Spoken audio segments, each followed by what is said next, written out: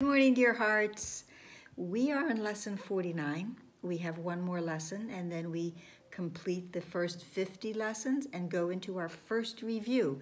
This is a milestone, especially if this is your first year doing the workbook lesson. So be very, very proud of yourself and your accomplishment to complete the first 50 lessons.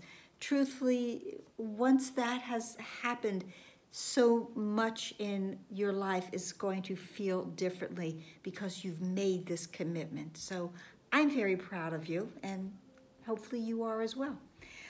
Today's lesson: God's voice speaks to me all through the day.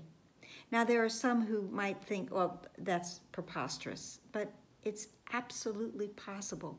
And the lesson tells us this.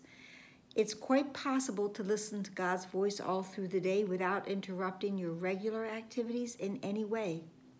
The part of your mind in which the truth abides, where God is in constant communication with God, whether you're aware of it or not. Now, we've already spoken of this idea that our minds are split, higher mind, lower mind. The part of our mind, which is the larger part of our mind, is still occupied with God in it.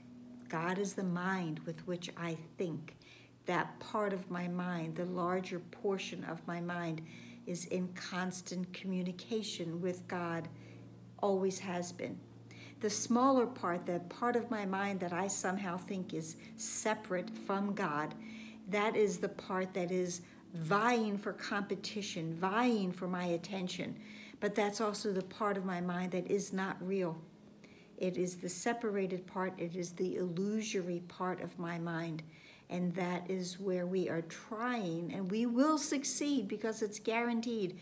That is the part of our mind that we want to quiet. We want to move away from all of the distractions of the ego, all of the noise that the ego makes within our mind that keeps us from realizing that we are indeed in constant communication with God, and it's the most natural thing in the world for us to be in constant communication with God.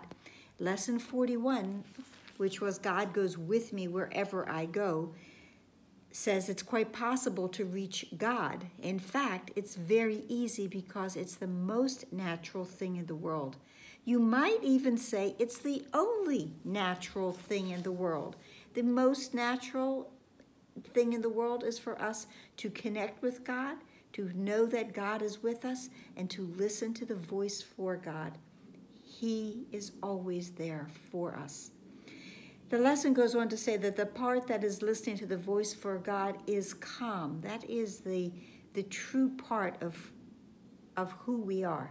That is the true part, the true part of our mind that is calm, that is serene, that is tranquil, that has peace within it. Peace to my mind, let all my thoughts be still, is something you will yet hear in the workbook.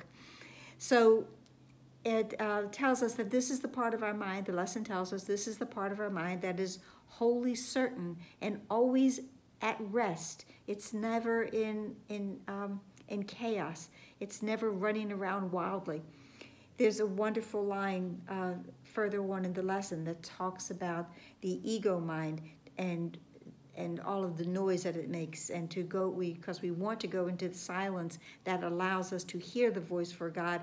And it says, go past all the raucous shrieks and sick imaginings that cover up your real thoughts. Those raucous shrieks and imaginings, sick imaginings, those are like the clouds that we can simply push through and come to God and come to that space where we can hear his voice. We're going to call that space the gap. Many other teachers have done that as well. This is the space we go into in between our breath, in between our breath, in between our thoughts. There is a space, and within that space lies every possibility, endless possibilities. All of the peace that God would have us know is in that gap, In that gap, we go, we sink into it, so that indeed we can hear the voice for God, so lovingly reminding us that our Creator loves us, our Father loves us, and has never forgotten us. So it's like the lesson says, try today to listen to that.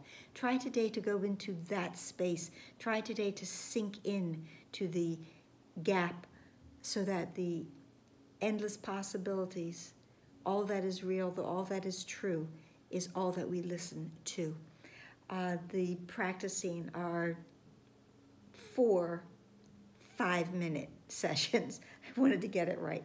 And of course, as often as we can throughout the day, and more of those 5-minute sessions if it's possible, because it says we will try actually to hear God's voice, reminding you of Him and of yourself, and that's the big S, self. Okay, so we're going past the shrieks, past the sick imaginings, past all the cacophony of the ego, and going into the space where we really live. And it tells us, you do not live here in this world of constant illusions and of anger and of chaos. We do not live here.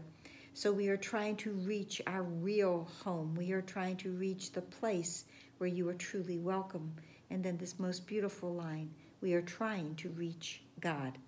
So frequently, as many times as we can throughout the day, stop. We can do it with our eyes open, with our eyes closed, really closed when possible, but it isn't a requirement. It's just to try to quiet and go into that gap. We don't have to close our eyes to go into that gap between our thoughts or between our breaths. We just have to settle into it. Go into that space, knowing that this is the only place you truly want to be. Go into the space and listen. Close your eyes on everything in this world and realize that we are inviting God's voice to speak to us, and we are here to listen. That's it for today. I hope this helped. Please like, please share, please subscribe, please comment. Yes, new flowers. Please pray. Pray for all of us to have the most natural thing in the world occur, which is that we connect to our Father, we connect to our Creator, we connect to our Source. Namaste.